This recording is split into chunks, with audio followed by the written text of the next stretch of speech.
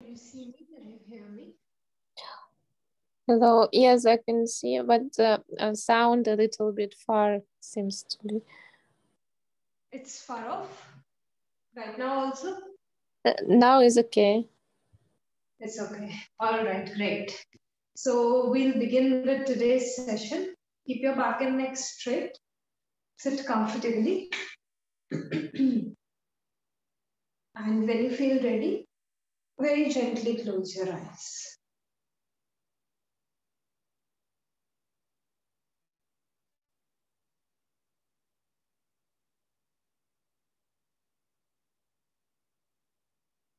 Just start connecting with the natural flow of your breathing.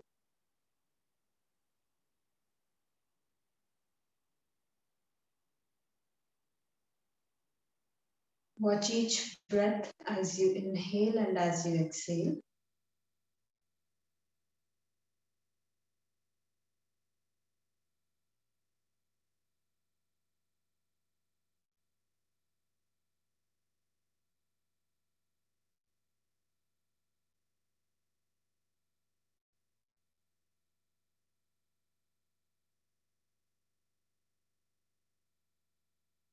Slowly shift your attention to your body.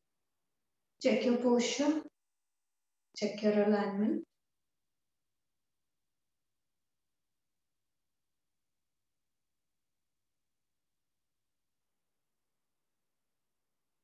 See if you need to make any adjustments so that you can be in a much better position.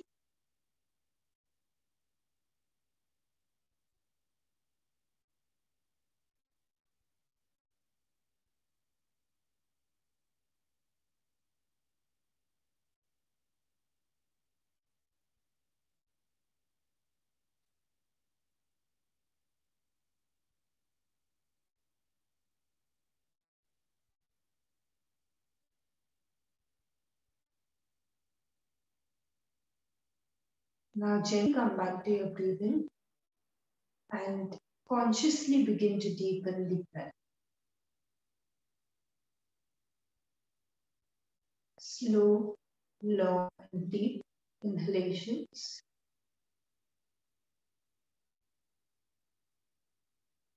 Slow, long, and deep exhalations.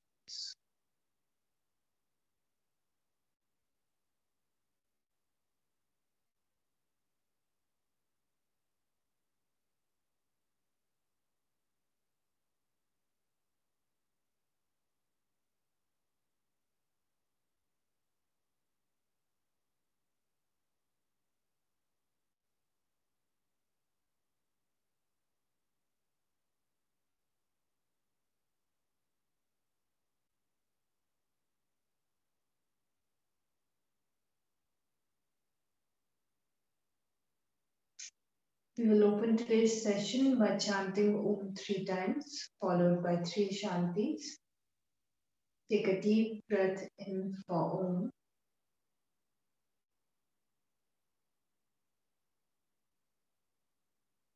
Om.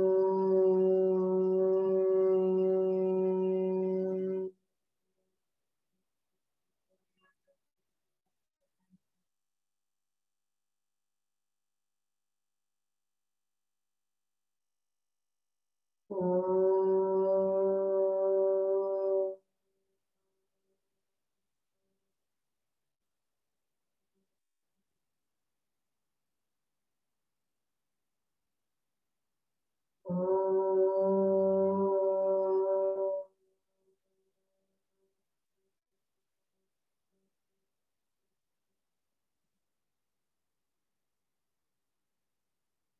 Shanti, Shanti,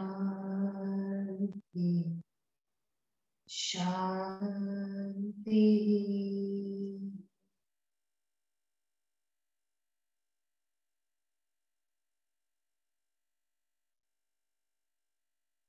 Join your palms together. Begin to rub your palms together.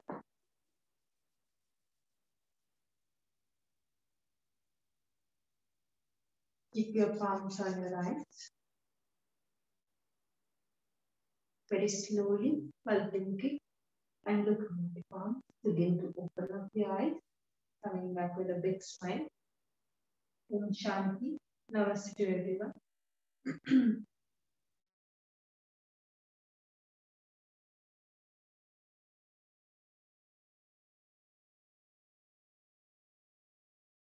Properly. And today we are going to start with a new topic.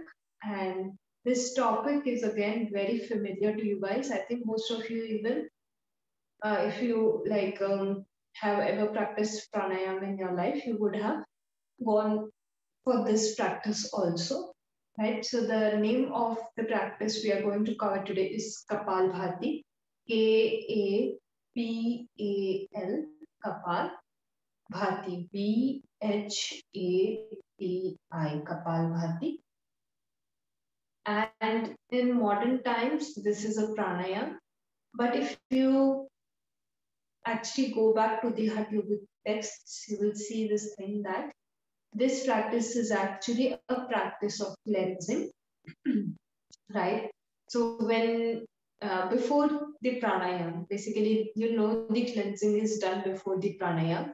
So as per modern yogis and gurus, they have included this in the practice of pranayama. But if you follow the traditional approach, you will see this thing that this is actually a practice of cleansing or shat karma. Shat karma, you in your pre-recorded videos also, if you will see, you have certain practices. So you have the practice of 𝐙𝐨𝐴𝐦, right? Where you pour the water, like you get a special kind of pot and you place that, adjust that pot into one of your nostrils, and then you tilt your head and you let the water move out of the other nostril, right? So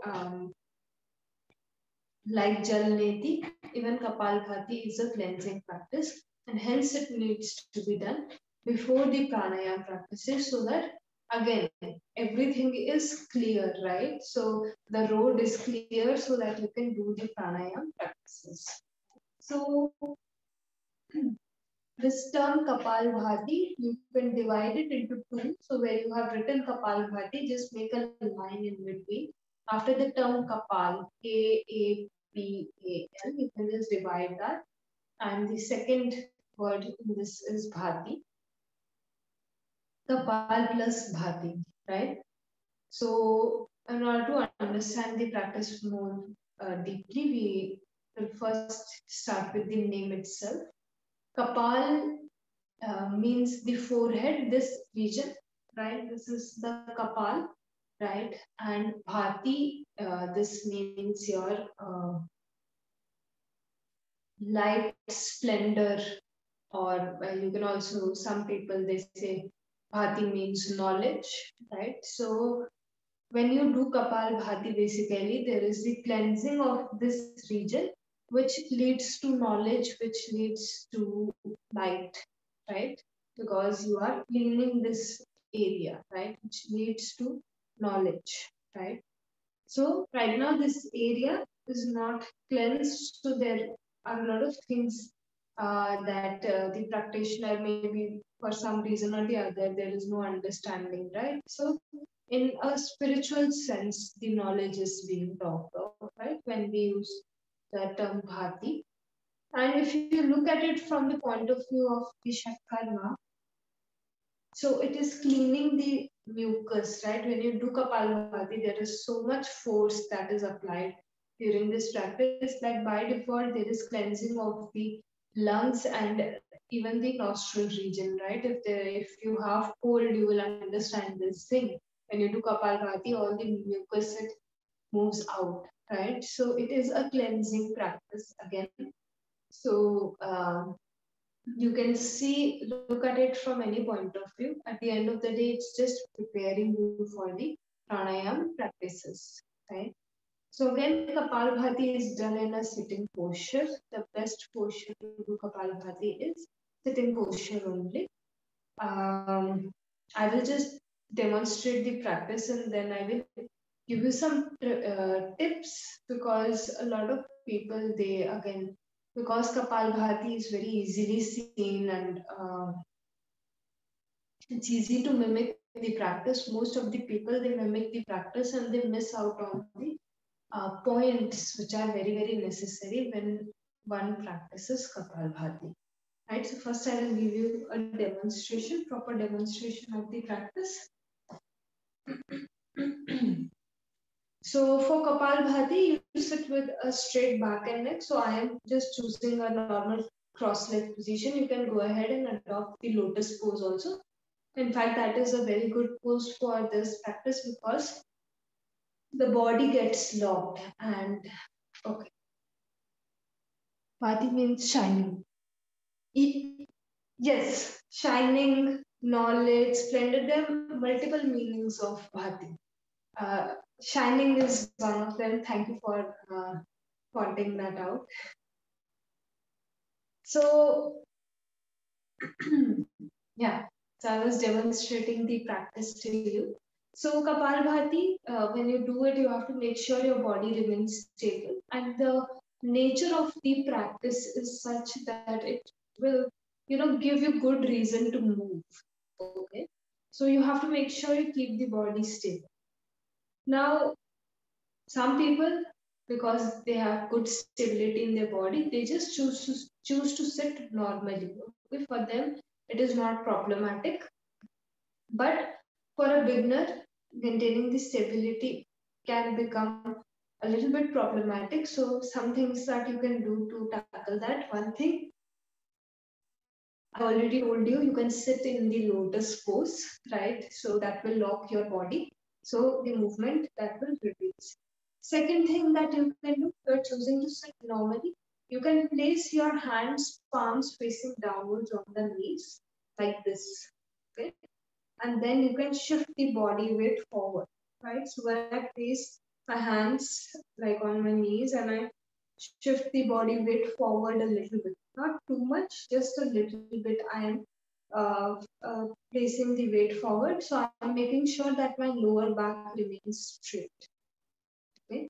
When Kapalbhati is a practice which will have immediate impact on your abdomen, and the next immediate impact will come on the lower back, right? So most people, when they practice Kapalbhati, after that they experience lower back pain, means they are not done the practice properly. Okay, so you have to make sure that your lower back remains straight, right?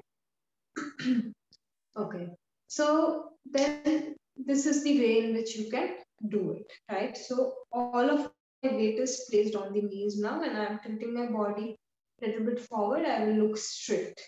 Okay, and then you begin the practice. So the practice of Kapalbhati, you can write it down.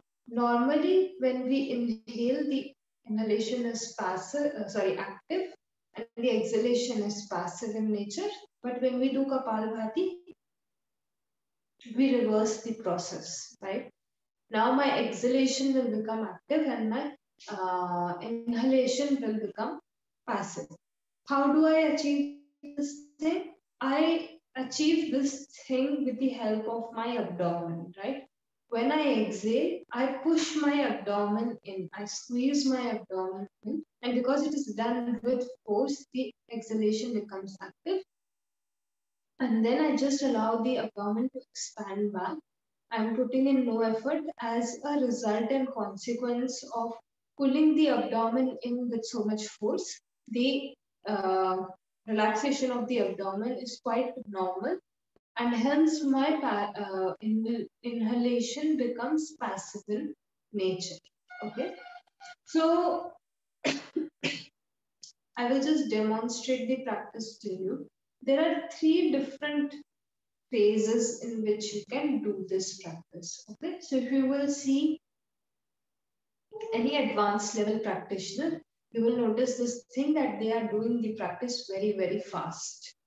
Okay, so that is advanced level practice. So what most people do in order to mimic the practice of Kapalbhati, they start doing that practice in this way, very fast, and they miss out on the main point, which is the contraction of the abdomen when you do the active exhalation. Okay, so my goal should be that my navel should get as close to my spine as possible. But when you see somebody who is doing kapalbhati, advanced level practitioner, and you try to copy, you miss out on this thing. You merely copy the pace at which they are doing, and you miss out on the movement that they are making, or the correct kind of movement. So even you will, contract the abdomen, but the contraction will not be at the level at which it should be, right? So you will miss the essence of the practice. Okay. So I would say for a beginner, it is okay to start with the slowest pace, and then as you develop your practice, you can move to a medium pace, and then when you strengthen this level of practice, then you move to the more advanced stage, which is the fast exhalation. Okay. So I will just demonstrate the very slow pace, and then I will also demonstrate the fast pace to you, so that you become aware what I am talking about, and you can choose your own pace. So there is no hurry, right? When it comes to pranayam, there is no hurry. So you can take your time to develop your practice. All right. So just sitting normally. So I like to go for a few breaths before we begin.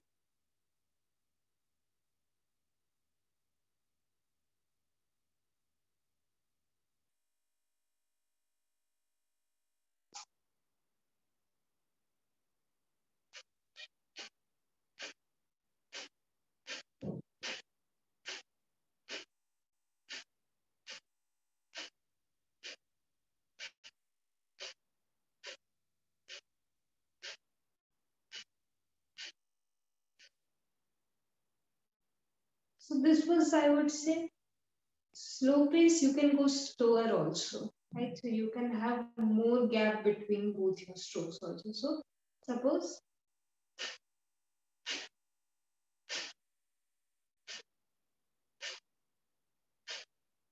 so it is again becoming a little bit more slow. So you can decide your own pace, the beginning pace, right? And then as you practice, you develop your practice, and finally you move to the stage where you are ready for the advanced practice. So advanced practice is quite fast. Okay.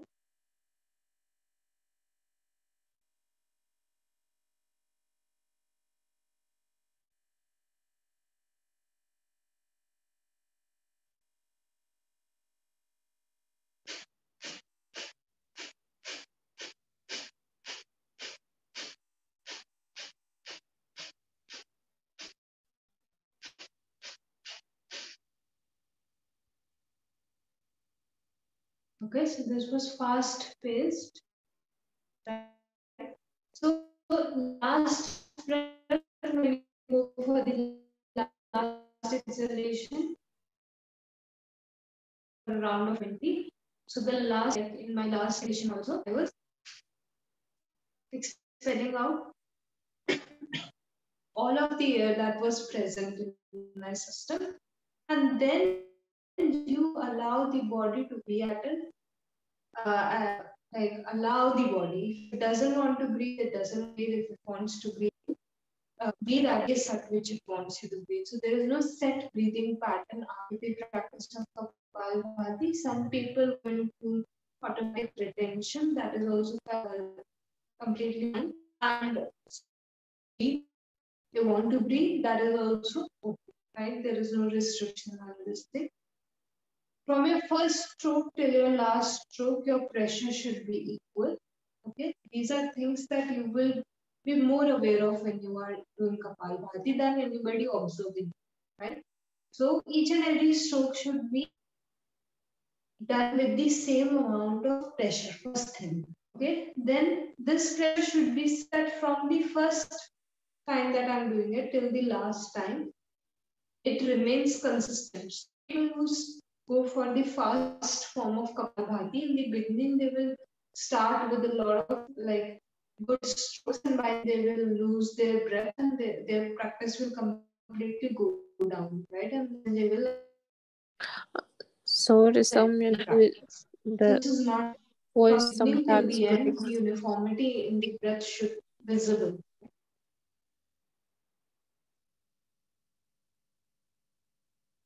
Can you repeat? Sorry, you muted yourself. Yes, sometimes voice is breaking, so sometimes I can't catch the full sentence. Okay. Let me. Okay. I have gotten this closer also, so let's hope it doesn't happen. Let me know if it happens again. I think it's because of the connection. There's a connectivity problem. Oh, I am connected to the right Wi-Fi. Okay.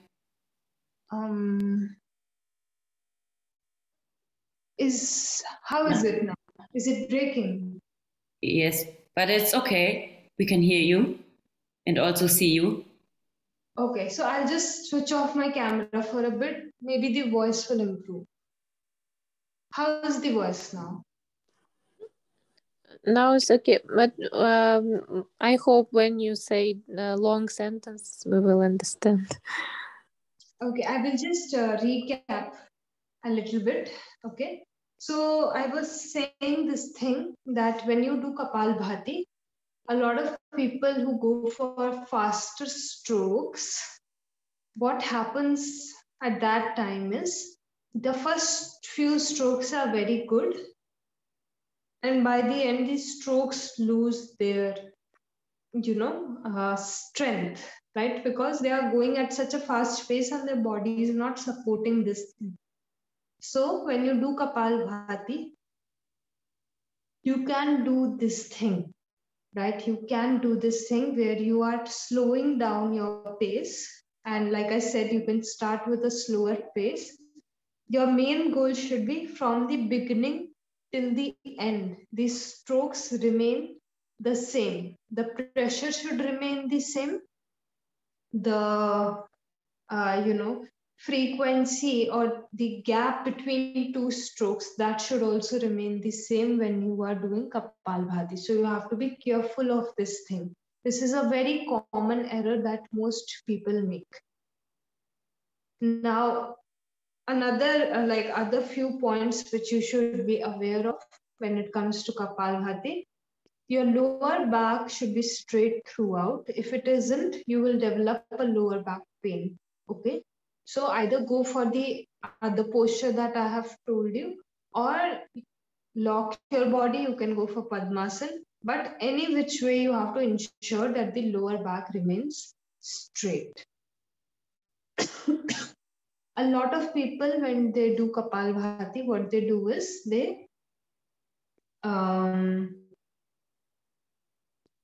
their face, it becomes very irritated, agitated, because they are applying so much pressure in the abdomen, right? Or their shoulders move, right? So this is again incorrect. The main pressure of the air movement, it is coming from the abdomen, so the face plays no role. So any kind of stress, tension, or some people, they exert extra pressure from the nose so that the exhalation takes place. So this is again not correct. The force is, again, I'm repeating, coming from your abdomen, and that is enough to make sure that the air moves out of the body. So any kind of facial changes or movement in the shoulders, that is incorrect. So these are things that you can use, because a lot of students you will teach, they will make these errors again and again.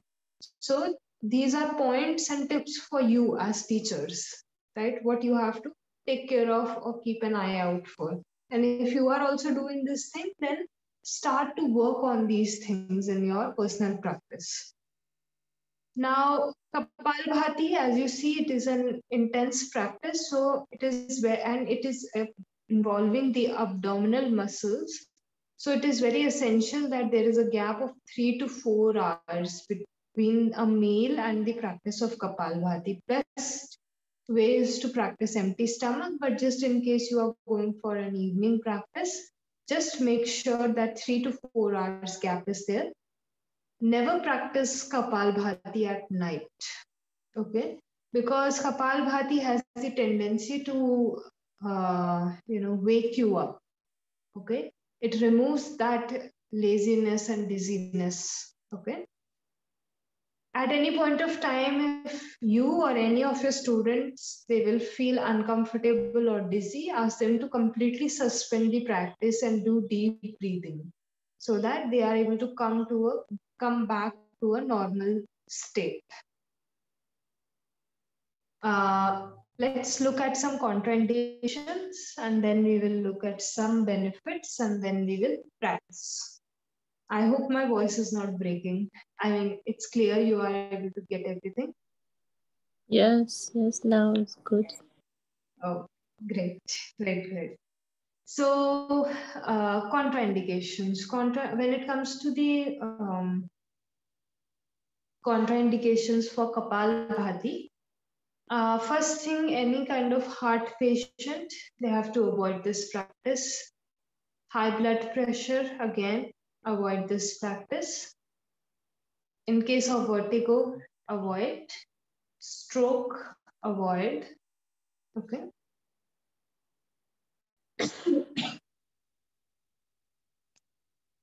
In case of hernia, again avoid. It is applying too much pressure. Okay. And even in the case of gastric ulcer, you have to not perform kapalbhati. So now onwards, there are a lot of contraindications that I will be sharing. So just make sure you have all of them, because a lot of your students who will come and learn from you, they will have some difficulty or the other. So you should know pranayama practices, like, some asana practices, they are not for everybody. So you have to be careful what you are introducing to them. Can you repeat, please, the third one and the sixth one after higher blood pressure? Yes. Vertigo. And then gastric ulcers. When you have gastric ulcers, you should not do kapalbhati. Thank you. Right. Okay. So just be careful if somebody is coming in with these issues. During menstruation, goes without saying, this practice should not be done, because at that point of time, it is the lower abdominal region, that area is already under a lot of stress. So if you go ahead to kapalbhati, you will increase your pain. Okay. Let's look at the benefits of kapalbhati. Kapalbhati again has multiple benefits. It is a great cleansing practice, as I said in the beginning. So your lungs, the mucus in the sinuses, it gets cleansed very quickly and easily when you do kapalbhati.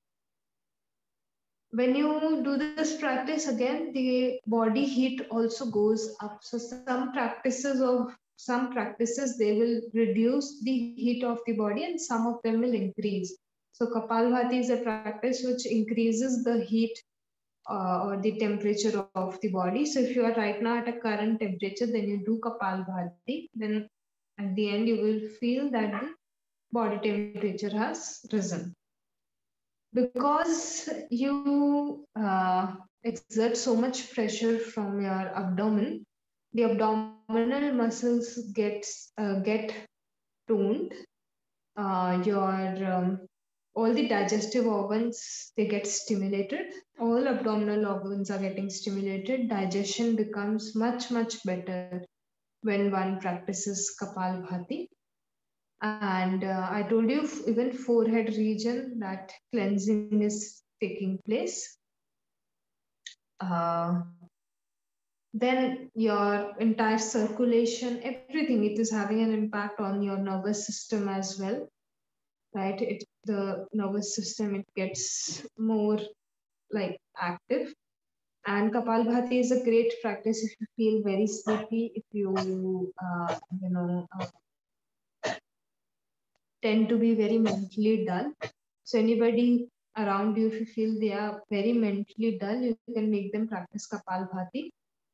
They will be ready for more work. They will feel more energized, and they will also at the same time, be able to fight the sleepiness. So some people by default or by no apparent cause, their mind remains very dull, and it's okay. All they have to do is get more active. So Kapalbhati provides that kind of activeness. So in breathing, this is what they can do. Uh, Apart from this, there are, of course, a lot of other benefits also, but these benefits are enough, right? When you take classes, even these many benefits, it will be very hard to speak all of them. And it is always good to add benefits when you give instructions to someone you are teaching. It gives them the motivation to continue their practice. So benefits should always be one thing. It should be on your tips, basically. So if there are any questions, doubts, queries, please let me know.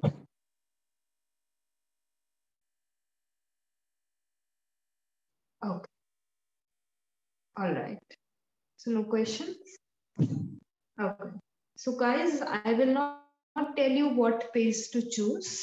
Check yourself today, what pace suits you best. And I would say start with the slowest pace, just to see. If you are good at it, then you can increase your pace. So we are going to practice Kapalbhati. So you can keep your notebooks aside, and wherever you are, you can sit comfortably. Keep your back and neck straight, and then just close your eyes.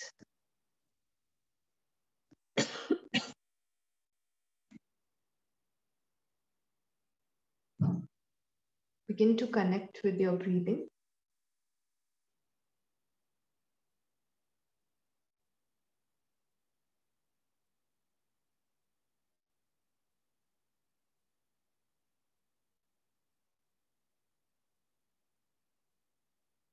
Go for the natural flow of the breathing. Don't change the pattern of your breath.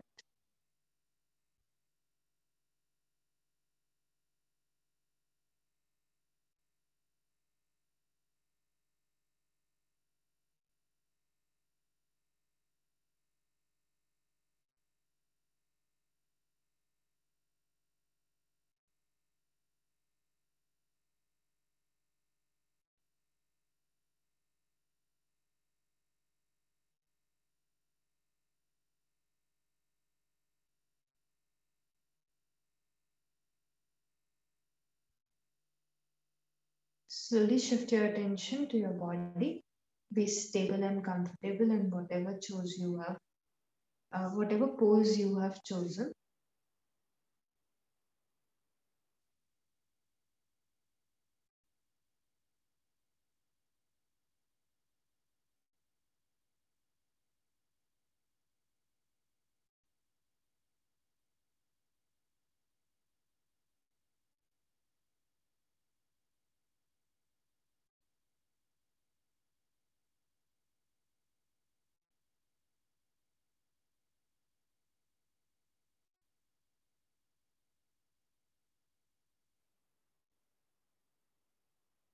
Gently come back to your breathing and slowly elongate the breath.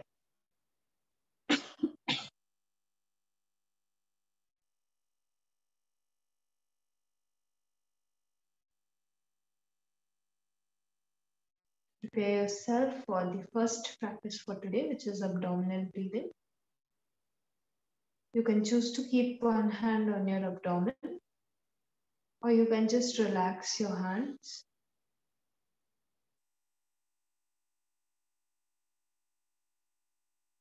As you inhale, feel your abdomen rise and expand. As you exhale, contract your abdomen. Allow all the air to move out of your system.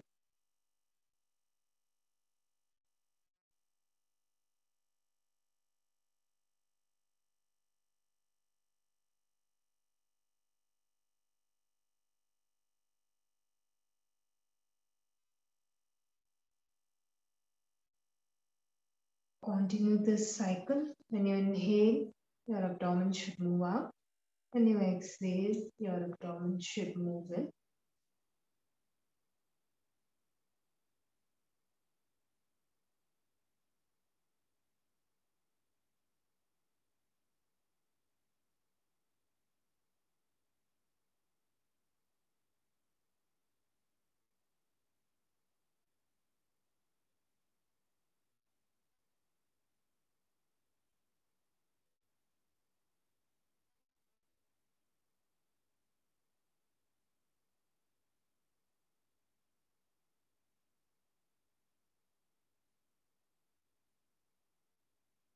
Keep deepening your breath.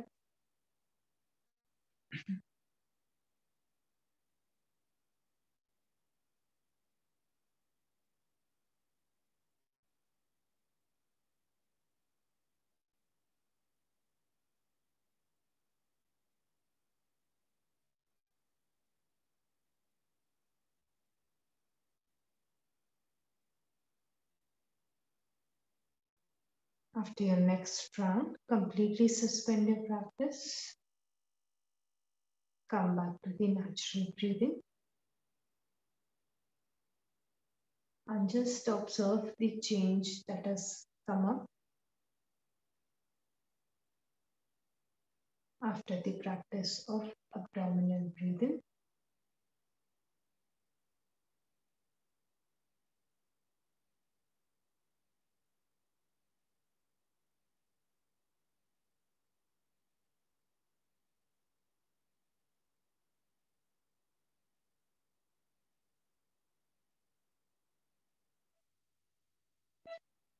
We're going to directly practice kapalbhati. So if you feel the need, you can place your palms on your knees and shift your body weight forward. We are going to take 3 breaths total. So 2 breaths we are going to complete normally, and then on the 3rd breath after the inhalation, we begin with the practice of kapalbhati with the exhalation. Just ensure your lower back is straight. And now just follow my instructions. Take a deep inhalation. Exhale deeply. Inhale deeply. Exhale deeply. Inhale deeply. And begin the practice of kapalbhati, going for 20 rounds.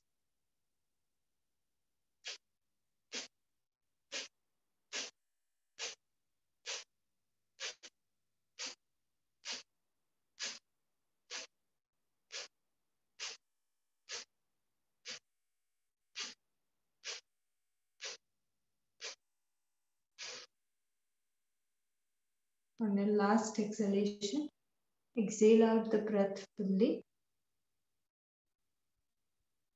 You can release your hands, shift your body weight back in the center. Just allow your body to breathe as it wants to breathe.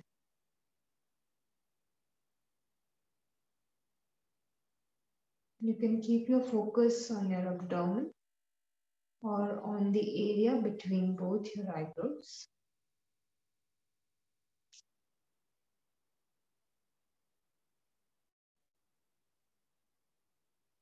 Just feel the impact of kapalbhati.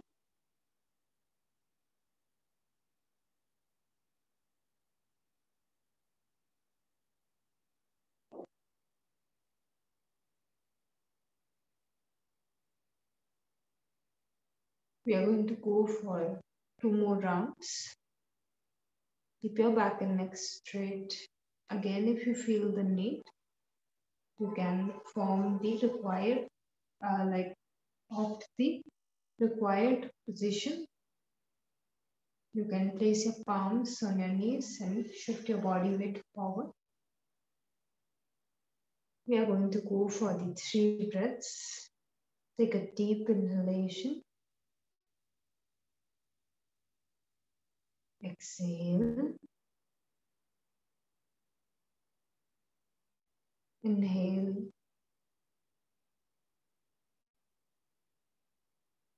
Exhale. Inhale. And now begin the practice of kapalbhati. This time going for 25 strokes.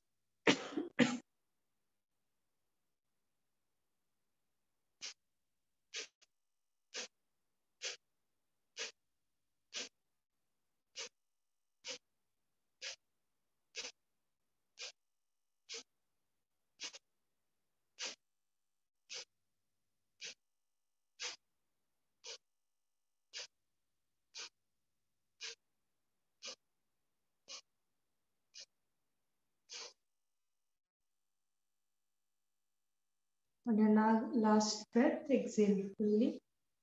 And then just allow the breathing to flow. You can relax your hands and move your body weight back to the center.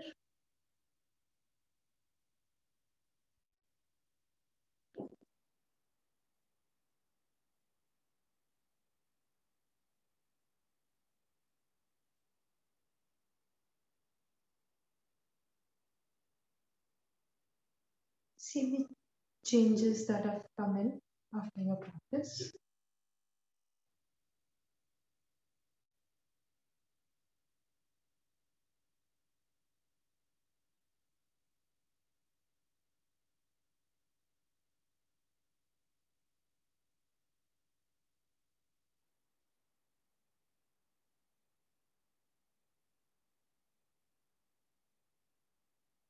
If you feel uncomfortable or dizzy at any time, completely suspend your practice and go for deep breathing.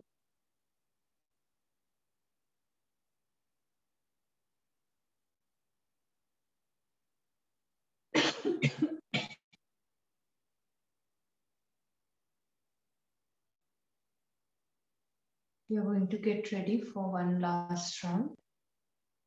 Keep your back and neck straight. We are going to begin with the 3 breaths. Take a deep inhalation.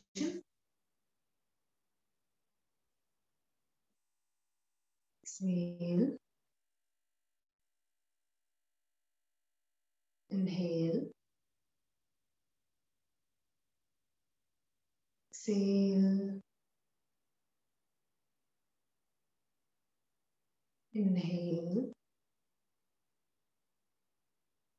And with the exhalation, begin kapalbhati.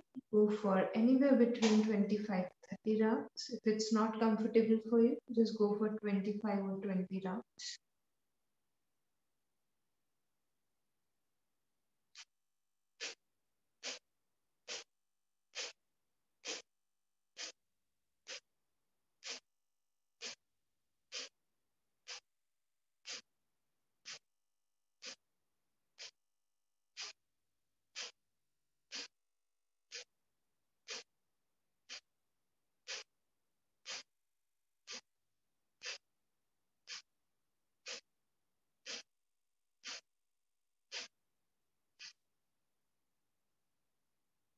And the last step, exhale out all the air from your body. And then just check if your body wants to breathe, let it breathe. Don't change the pace, don't change the rhythm.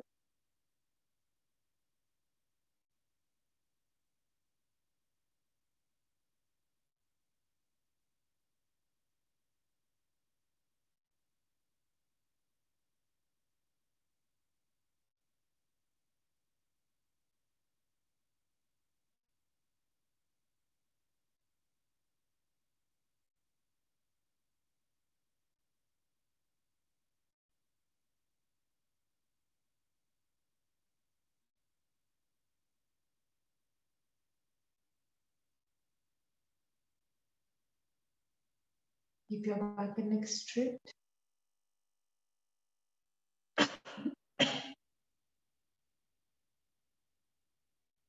We will close today's session by chanting Om one time, followed by 3 Shantis.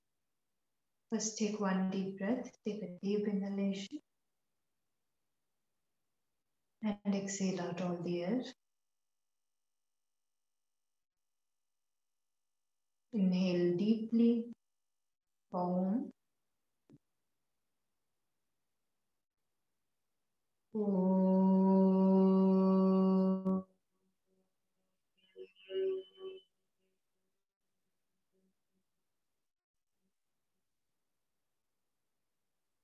Shanti, Shanti, Shanti.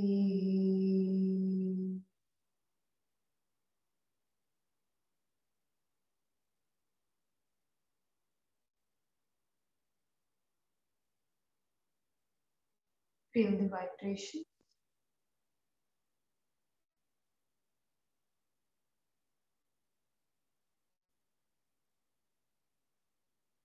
Join your palms together and gently bow down.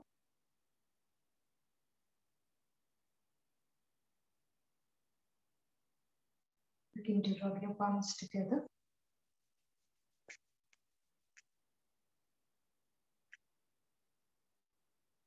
Keep your palms on your eyes. We will do this 2 more times. Rub your palms together.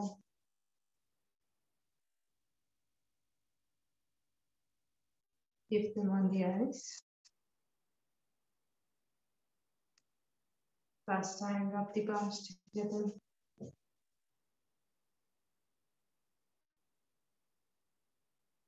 Keep them on your eyes. Very slowly, while blinking and looking at your palms, begin to open up your eyes, coming back with a big smile on your face. Om Shanti. Namaste to everyone. Any difficulties, any doubts, anything you guys want to share? Any difference in your practice, if you had practiced before? For beginners, what is the maximum quantity of doing kapalbhati? So 20 rounds is good enough for them because they're not used to exercising their muscles so much, right? So for you guys also, like we started with around 20 and then I increased. Practitioners will easily get used to it. So you can increase the number with the consecutive rounds. But for first round, you can keep anywhere between 15 to 20 rounds. That is sufficient practice for them, their abdomen, right? Maybe right now we are old practitioners, so we don't feel that much, or we are already working so much on strengthening the core. So it doesn't feel too much. But if you make a beginner practice kapalbhati only, right, they will feel the pressure on the abdomen. So not too many rounds, and you can eventually take them up to 100 rounds. Sorry, there was some maybe internet disturbance. I don't know from whose side, but so they can start from 15, 20 rounds, right? And then how we did 3 times, they can also do 3 times or even more.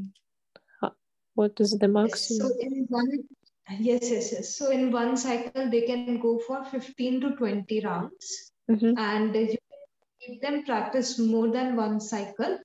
So like we practice 3 cycles. So once you see your students are developing more and more, you can go ahead and you can introduce more cycles like today we have done. And in those cycles, you can also increase the number. Like we started with 20, then we went till 25, and then I told you if you can, you go till 30, or else you can also reduce the number go to 20 also, anywhere between 20 to 30. So you can set a range for them like this, and you can go up till 100 rounds like this, right? For as you advance the practices. So anywhere between 15 to 20 rounds in one cycle is enough for a beginner. Okay, you mean 100 rounds in total, from one circle 20, the second circle 25. So maximum total, if we do every time 25, it's about 4 circles, right? Yes. See, cycles, I just wanted you to practice more because we have only one class of kapalbhati. That is why I introduced more round, like in each cycle, I increased the rounds, but you can go for 15 to 20 rounds and keep that consistent also. And you can take them with practice up to 100, right? So like you are saying 25 into 4, this you can do, right? But in the first few classes, just go for say 15 strokes, and you can go for 3 rounds. That will be good enough for them, right? Or you can go for 15 strokes and only 2 cycles. So this is something you will get an understanding of when you take the classes and you see your students. Some students will stop before 15 or before 20. Some students will feel as if you have introduced less number. Okay, but you are taking a group class, so you are going for a number which can accommodate everybody. So beginner is 15 to 20 cycles, rounds in one cycle, and depending on their capacity, you can judge if you want to give them, want to make them go for another cycle or not, right? Okay, thank you. Any other questions, queries, doubts? I cannot hear you, Erica. No, everything was clear. Thank you. No doubts. Oh, okay. So, guys, there is an announcement. So, tomorrow we are going to have a morning session for pranayam. Okay, so I will post it on the group also. It is 8:30 to 9:30. Earlier you were having anatomy 8:30 in the morning, right? So, tomorrow we are going to have morning pranayam session 8:30 to 9:30. I will post this on the group also. And tomorrow just the timing has changed a little. From day after, we are going to come back to the normal time. Okay. I also wanted to ask, can children at what age can start practice this? Okay. So kapalbhati, pranayams, and yoga in general should be started at an age when the see, there is yoga for an age group below also, but yoga in general should be started by kids when their hormones and their glands are developed basically. So you can say 11 to 12 years about. This is when one should actually start these kinds of practices in yoga, because Surya Namaskar, then Kapalbhati, all of these have very specific impact on the endocrine system, right? So when the proper development and maturity is taking place, that is the right time where you can work towards proper regulation of these systems, right? Endocrine system, all the glands. Before that, go for lighter practices. Kids can do yoga, but lighter practices are more advisable. Like you can introduce abdominal. Actually, kids do abdominal breathing only, right? So you can, if they are not, first introduce abdominal breathing, then yogic deep breathing. So 3-section breathing, then yogic deep breathing. Maybe even anulom vilom is okay for them, but not like hardcore practices, right? Because at that point of time, this body is growing, developing even the basic things, right? So after that development has taken place, it is better to introduce them to kapalbhati, like kapalbhati and Surya Namaskar. Thank you. Yeah. Okay. So morning class tomorrow. I will see you for pranayam only tomorrow, first thing in the morning. So take care, guys, and bye-bye. Take care. See you. Bye-bye. Bye. Thank you. Bye-bye. Thank you.